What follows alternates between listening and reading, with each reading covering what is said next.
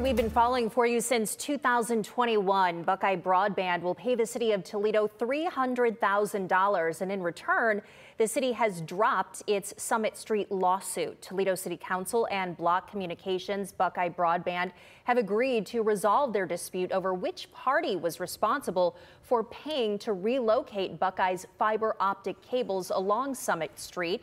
The removal of the lines was done in advance of Toledo hosting the Solheim Cup golf tournament back in 2021. Today, Mayor Wade Kapsakavich has apologized, saying in part Buckeye did nothing wrong and was not responsible for the cost of relocating the lines.